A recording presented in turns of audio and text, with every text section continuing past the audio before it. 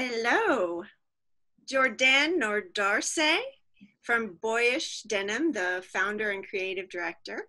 Thank you for joining us today for the next episode in the series for Naveena's Generosity Talks. How are you? It's a pleasure to be here across the camera. Yeah. I'm doing well. I'm just, to be honest with you, it's a sort of odd blessing in disguise to be able to spend this much time at home because I work so much and I travel so much. So it's been nice to stay home, take care of my plants and, catch up on some reading and, look at life in a different light. Oh, that's wonderful. I've been very fortunate to have a unique career in sort of mid-sized, small to mid-sized brands. Never got caught up in the corporate world. And, I was always very fascinated with learning as much as I can. And I think naturally with any sort of education becomes somewhat philosophical in a way that you question your involvement in it and where you want to go with it. And so it was never like a point in my life where I was like, oh, I want to do sustainable, manufacturing and clothing, let alone jeans and specifically with women's. It was just something that kind of you start to figure out what you're good at and you just go for it. And then sooner or later, you just don't even give a shit about what you're good at. And you just do whatever you want. And I guess that's just kind of where I ended up was it was more about just trying to challenge the conventional methods of how people were viewing clothing in their closet, considering the impact I had learned about what went through the process of making garments and how much time people actually utilize these garments nowadays, which has become less and less. So to me, it felt like all this hard work of everyone that I see behind this massive supply chain is just considered almost single-use trash to people. Wear once, throw away, wear a couple times and, donate.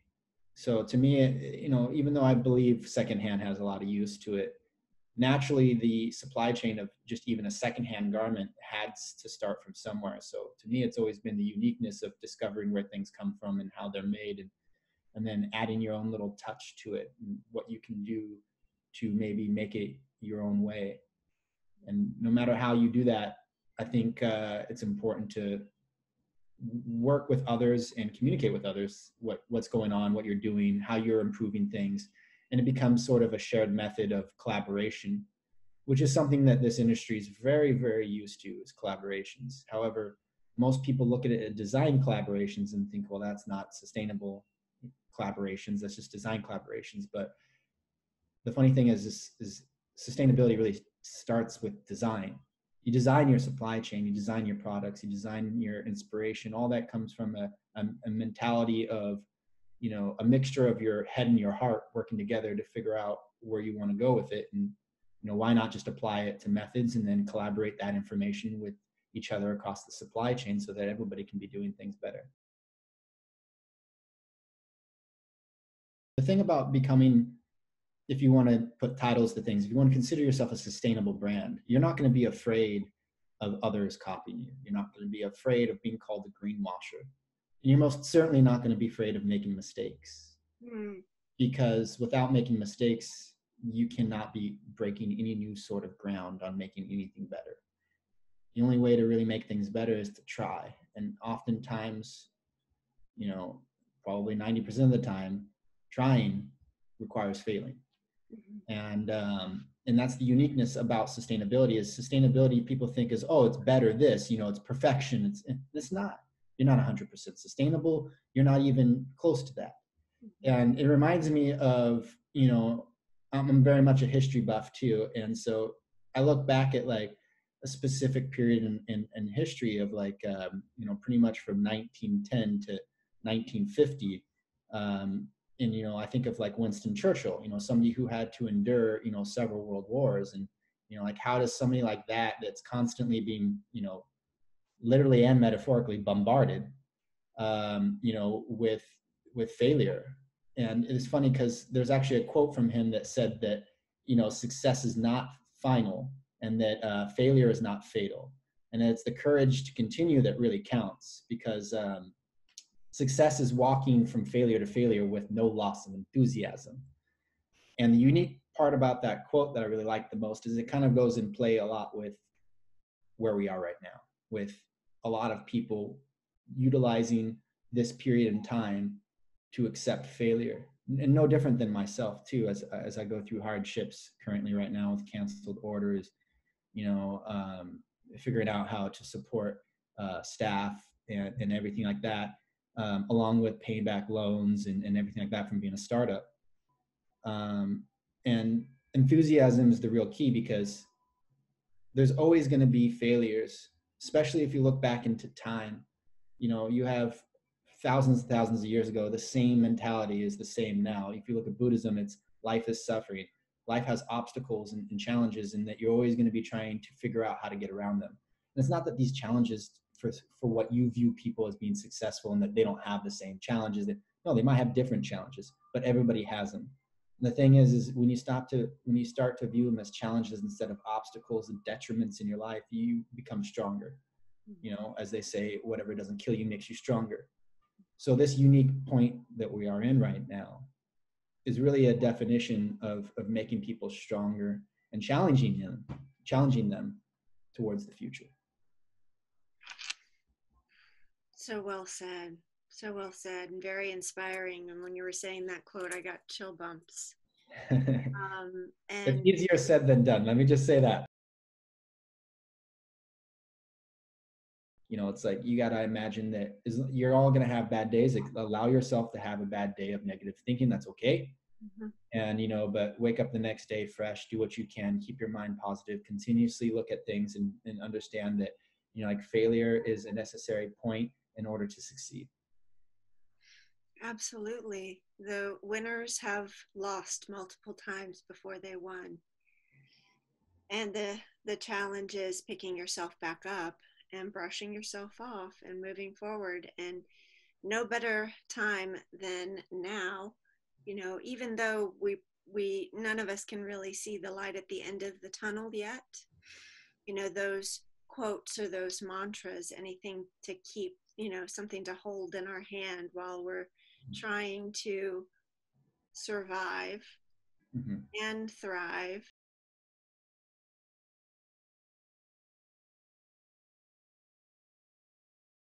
This is going to be a unique time for a lot of people to really rediscover not just how the culture is involved with their companies, but the culture across their supply chain, to both vendors, mills, factories, suppliers, boutiques, department stores, online vendors, dropship vendors, their own personal, direct consumer business and all that. This is a time to reflect, to understand that life is about balance. And that even though things produce money or profit doesn't mean that it's necessarily balanced. And trying to figure out what that balance is sort of like the supply and demand sort of graph when you look at things. And that point where they meet in the middle, that is equilibrium. And the thing is, you're never going to always hit equilibrium. That's a way too difficult to always get to that point. And even if you do get to that point, it goes back to the Winston Churchill thing where, like, success is not really going to be something that's going to stay around all the time, because it's always evolving. And that's why you kind of got to create a road, and roads move. But the thing is, if you build the road, you know what to stay within. And right now in these trying times, a lot of people haven't really figured out how to evolve, and the road has gotten too wide, and there's too many off ramps, and everyone's all over the place, and they're struggling to figure that out. And then all of a sudden this hits, and they're like, oh God, this is going to be the end of us. But really, it's not the end. It's just the start of a new beginning, of how to look at things in a different light, how to maybe consider this a time to reflect your successes and your failures. And because, insanity is trying the same thing but expecting different results. And oftentimes, because you're just running all the time, that you don't really have time to stop and reflect and figure out, where am I necessarily being insane? Like what am I constantly doing the same but expecting different results? And that sometimes takes outside light, a different person, different department, different company, a consultant, whatever, to find it. But a lot of the times it just takes somebody either smoking a lot of weed or just sitting down and having time to de-stress and to reflect and to consider things. And that's our sort of wildfire that we want. We want the business of social interaction between each other, this collaboration between consumer and the rest of every supply chain to work together. And through that collaboration is how I think the way of the future is going to come.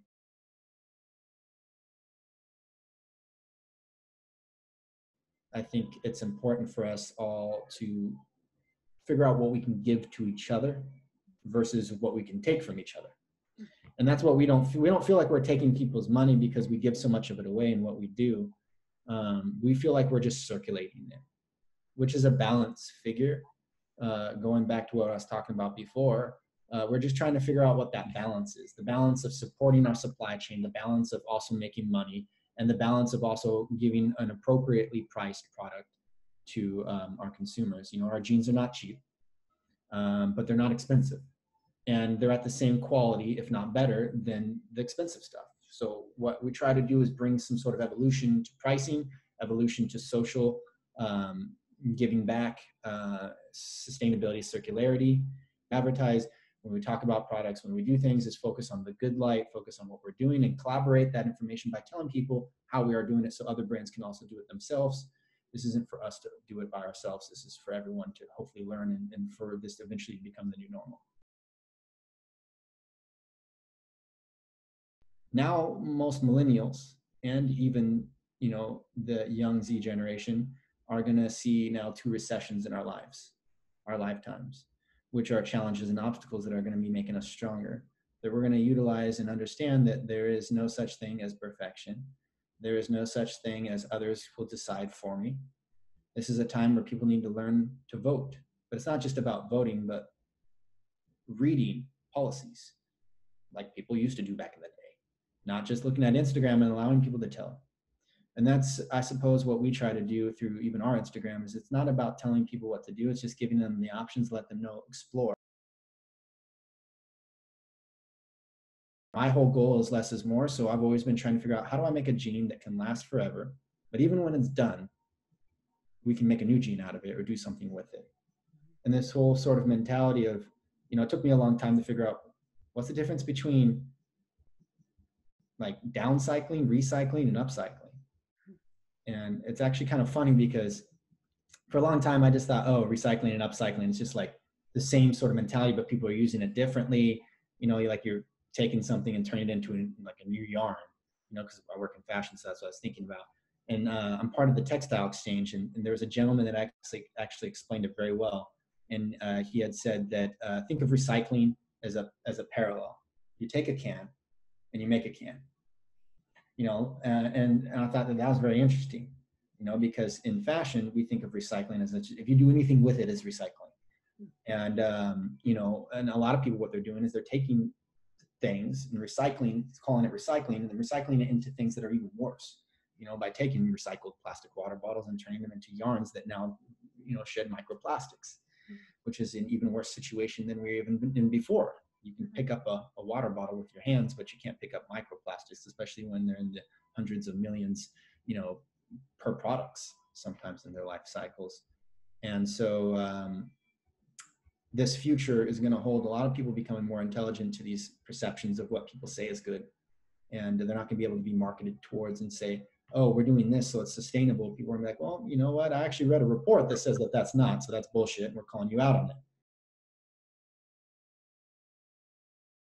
Let's hope that maybe that's what comes out of this is more people getting involved in sciences, more people getting involved in researching, you know, environmental journalism, you know, corporate whistleblowing journalism, whatever it is, that to help make this world better, it's going to require all of us banding together, because at the end of the day, the people that all have the money are 1% of the population, and we're the other 99%. And that goes down to products, that goes down to financial institutions that give out the money, mortgages, everything. And, you know, we are the ones that have the power. We're just not utilizing it. Our world has been doing these unique things, these balanced systems. We're destroying that system. And it's because there's too many people all there and everyone's working against each other. And this is why I talk a lot about this collaboration, is because if people collaborated more, shared information, helped each other, be more efficient, figure out value and things like that in products, then people would understand. Stores wouldn't be like, oh, I'm going to cancel this. Like, no, because it's like, I don't have anything else to fill this because nobody else has a bunch of just shit laying around. Right now, they're just like, oh, I can get something else from somebody else. It's fine. Everything's so indispensable. People even now are becoming indispensable. And that's the real directive that I'm hoping people end up going towards, is understanding we need to do this together. But also understanding that together doesn't mean that we're all going to have the same mentality or the same ideology, or that we're going to like the same things. You're not. That's the uniqueness of humans. But we can figure out how to cohabitate together. Doesn't matter your skin color, doesn't matter your religion, it doesn't matter whether you like tight jeans or loose jeans or stretchy jeans or rigid jeans. The point is that ultimately, what does it do for you? How does it interact in society? What does it do for the earth that gives us the life that we have? And you know, how does it circulate the rest of the economy and good to the people that need help? The Ellen MacArthur Foundation finally came out with a guideline, the first of any kind for denim, which is called the Jeans Redesign Project, which is there to create guidelines to help people be able to make better jeans that are better for the world, and that are also able to divert from the landfills to be utilized once again to be made into new jeans. And that's the future of things, is people need to start looking at things as trash. You know, like so many people, I mean, one of the wealthiest women in China is someone that figured out, why are everybody sending me all this trash? I can do something with it. You know, one human's trash is another human's treasure. And, you know, everyone has a different perception of what they consider treasure, which is really just the imagination and heart of somebody behind them and how far they can look into something to what they can turn it into. But don't, you know, like that's why we have to learn what value is. And value is time, is effort, is love, is compassion. There's a lot of things that people need to put in there. These are things that you can't put monetary value to. And that's the problem with our world nowadays. It's become digital currency that becomes all, if there's no direct correlation to value, there is no value. But that's wrong. And, you know, in this realm of people singing on patios, of people dancing in hospitals on their off time, you know, this is a compassion that's coming together for the world, that I'm hoping that what people do with this compassion is they extend it into other things in the world, into products, you know, jeans, clothing, cars, more electric cars. How do we figure out a way to produce electricity more efficiently?